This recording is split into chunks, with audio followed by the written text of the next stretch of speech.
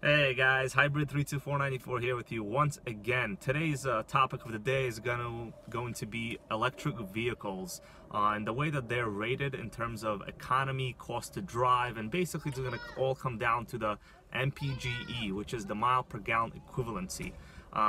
Basically what got me into doing a video of this nature was a pop-up ad that came up on Google that was advertising a new Chevy Bolt. Now, the Bolt is a pure electric vehicle, starting at I think around 39,000. As option, you can get them over 40,000. Of course, there are tax credits involved, and you can get them for as low as 29 at the end of the day. But tax credits are tax credits. You're still paying the upfront cost of an electric vehicle, which is still going to be in the $40,000 range. Not to mention sales taxes and I guess any optional equipment that you want to get. But basically, the Chevy Bolt advertises 119. That's 119 MPGe. Now that sounds fantastic, but really when it comes down to it, there's a lot of factors that at the end of the day, consumers, I think, aren't aware of. So 119 MPGe doesn't mean that you're going to be getting, 4 times better fuel economy, overall cost to drive than, let's say, a Honda Civic. It doesn't mean that. Really, the numbers they're using are a national average of, I think, on a low rate, and they're using about 12 or 13 cents per kilowatt. Now, if you look on your energy bill, you do pay around 12 or 13 cents per kilowatt, sometimes a little less, sometimes a little more, but there's a lot of other costs associated with your kilowatt. Those are just your fixed costs. You also have variable costs, and you have taxes and surcharges. I know for a fact my energy bill, it comes out to over 30 cents per kilowatt.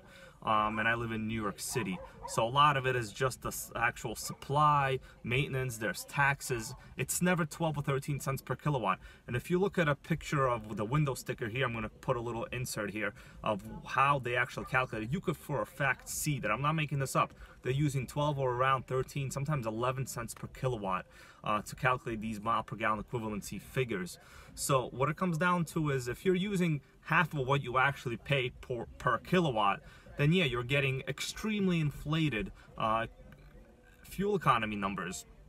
So, let's say you take that 119 divided by 2, now you're getting about 60. There's regular hybrid vehicles in the market now that can get 60 miles a gallon. As a matter of fact, my old 2007 Prius sometimes gets 60, and that is a Gen 2 Prius. So really a state-of-the-art type of car, I think, in my opinion. So the Chevy Bolt, coming back to that, really just kind of pissed me off. So 119 MPGe, and as you could tell, they're using 12 cents per kilowatt. I'm going to put a little picture here once again to kind of reconfirm that. So what that actually means is you're getting, let's say, 28 kilowatts per 100 miles. Also in the window sticker. So the car uses 28 kilowatts for 100 miles.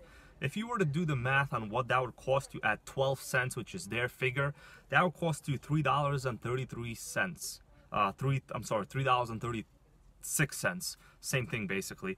But let's now, for instance, suppose that instead of paying 12 cents a kilowatt average, you're actually paying 25, which is what I think most people wind up paying after, multiple surcharges and variable costs are associated with that.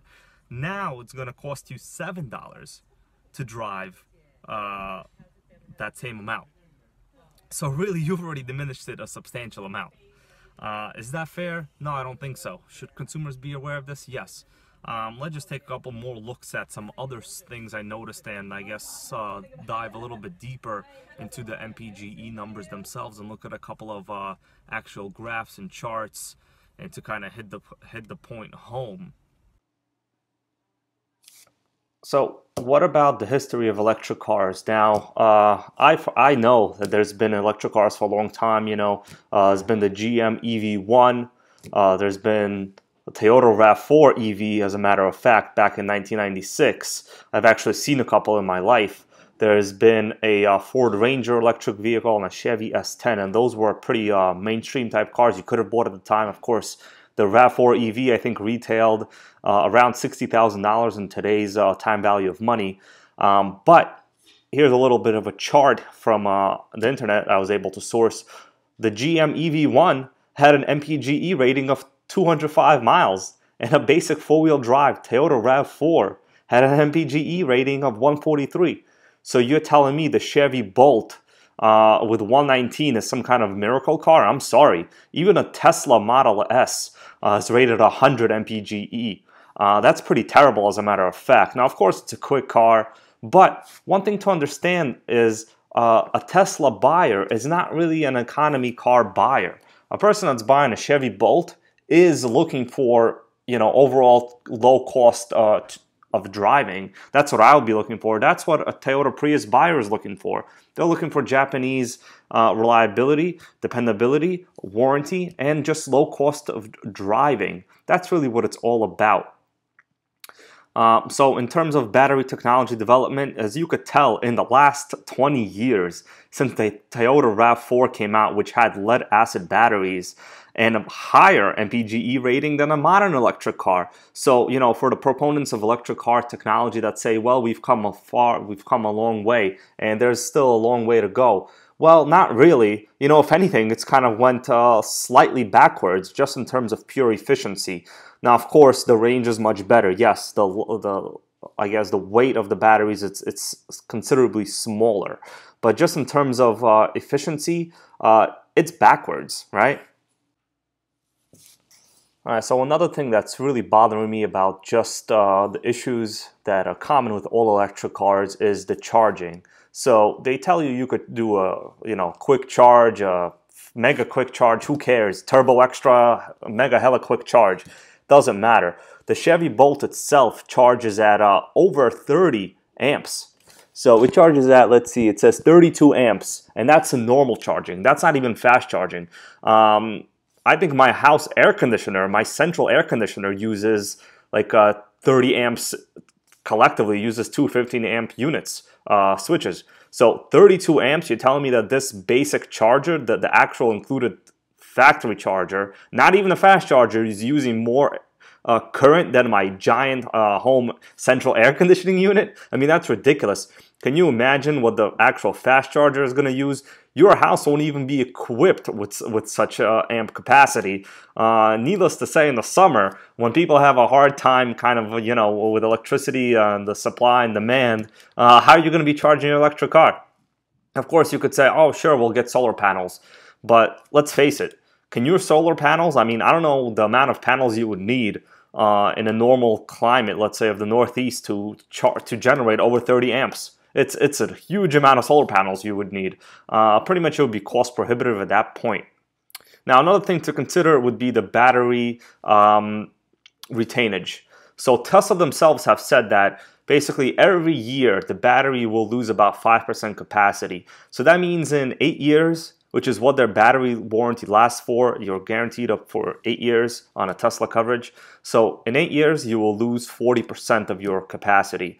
So basically, I assume, this is my opinion, basically when you have 40% loss in your pack, the car is undrivable at that point. So basically, your car would have an 8-year lifespan on Tesla's own, credits. Now, let's say you have a lower-end manufacturer like Chevy, whoever. I'm not really sure what their capacity loss would be. But the fact is, the faster you charge a battery pack, I guess the more of a reaction there is in the internal chemistry of the pack itself, and you would have a higher loss over time. So the faster you charge, the more amps you use, the higher the current, the lower overall your charge cycles will be.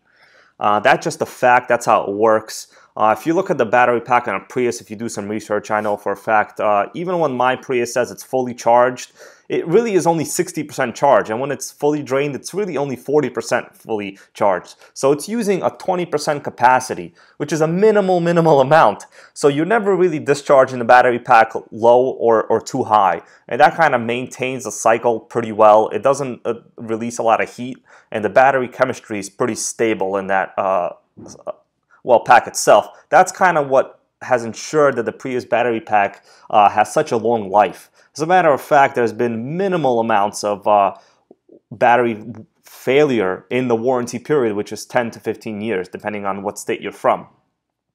So, what do we know about these electric packs that are basically a huge cost of the vehicle themselves? You know, it could be 15, 20,000 to replace a normal EV battery pack. Now, that's substantial. That might be less than the value of the car years into the future. I know, let's say for a fact today, if you take a Smart 42 EV, which is the electric drive, you can get those cheaper than the regular gasoline version. You know, that's why I bought the gasoline version in the first place, because the EV was a joke. You not only do you have a 50-mile range at most, but they just have no market value. And guess what? There's no stupid people in the market. Well, you know, there's people that make, let's say, not the best decision, but there are no stupid buyers, and that's how I truly perceive it to be, because that's the essence of marketing. You never want your customer to be stupid. You want them to be well-educated and informed. That way you could appeal to certain senses.